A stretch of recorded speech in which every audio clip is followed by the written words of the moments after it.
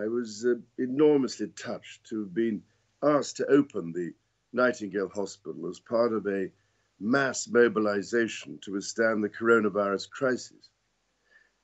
It is, without doubt, a spectacular and almost unbelievable feat of work in every sense, from its speed of construction in just 9 days, as we've heard, to its size and the skills of those who have created it. An example, if ever one was needed, of how the impossible could be made possible and how we can achieve the unthinkable through human will and ingenuity. To convert one of the largest national conference centres into a field hospital, starting with 500 beds and with a potential of 4,000, is quite frankly incredible. Now, I was one of the lucky ones to have COVID-19 relatively mildly, but for some, it will be a much harder journey.